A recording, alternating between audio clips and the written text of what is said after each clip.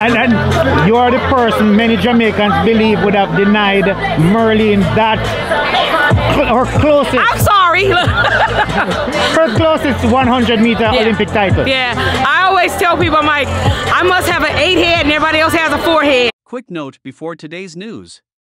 If you regularly watch our channel but are not yet subscribed, help us hit 100K subs.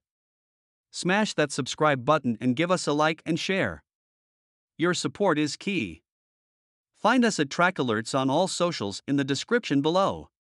And of course, I used to watch you back then with, you know, of course, your famous. My nails were a little bit longer and then, you still have them, okay? They're growing back. I just cut them like a couple months ago, so they grow really fast, unfortunately. Yes. You were outstanding on the track. And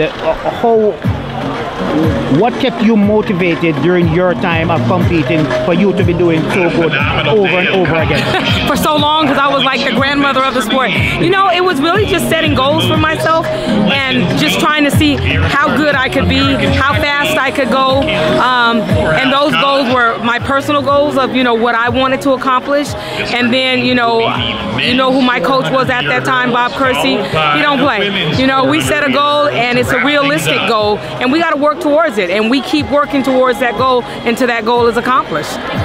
And of course, we would have seen you competing against the Jamaicans over and over, the Merlene Atty then, the Juliet Cuthbert then.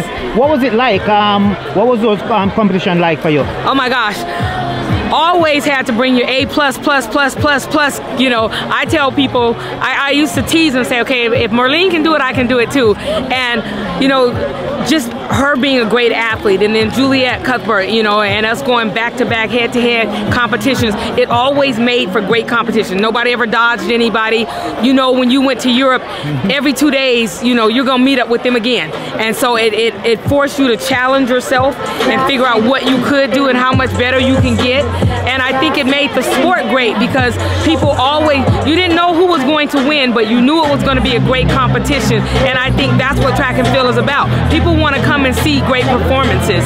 And I think back in the day, that's what we, you know, prided ourselves on, was not dodging each other, getting out there and running great competitions. And like I tell people, I'm like, they were beasts to run against, because if Juliet or Merlene stepped in a race today, I'd be concerned, because if they're there, I know they're ready to run, you know, and that just speaks for the type of athletes that they are.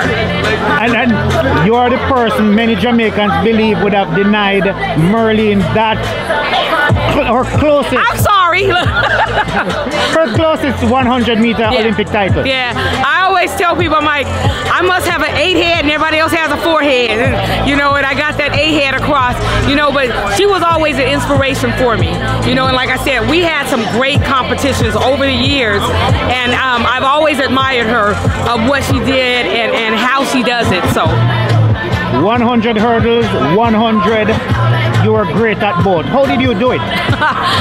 You know what? Hurdles was a challenge for me because I always wear something with a big heel on it so I could act like I'm 6'4". But it became a challenge that it's like there's two things you can do when you're faced with a challenge. You can conquer it or you can be conquered. And in the hurdles, I always chose to conquer it. Even when I fell over that last hurdle, I tell people I was successful because success is by your efforts. And I gave it my all on that day. And this question many people kept asking, world record.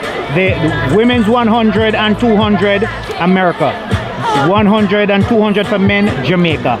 Do you see any female now, and who, or any male now, you think will break any one of those records? You know, America, we're putting our hopes in the American team this year, but there's so many athletes that are running well. You just don't know. I think the world record can be broken. You know, Elaine came very close a couple years ago at the Olympic Games, and then she went to Europe and ran well. You can never underestimate Shelly Ann Fraser-Price. I'm sorry. I don't care what you say. She knows how to win, and she knows when to win. You know, I hear this might be her last time, so you know she's going to go out and make some noise. She's going to go out with a bang because that's what she's about. You know, she's a legend of our sport for a reason. And so if anybody can do it, I think this will be a good year based off of, you know, them coming together. Sha'Carri's back on her game. We've got some new, young, hungry athletes from all over the world. You know, don't know where the world record's gonna come from, but I know if all of them get together and they run well, it could fall. Thank you very much. All the best.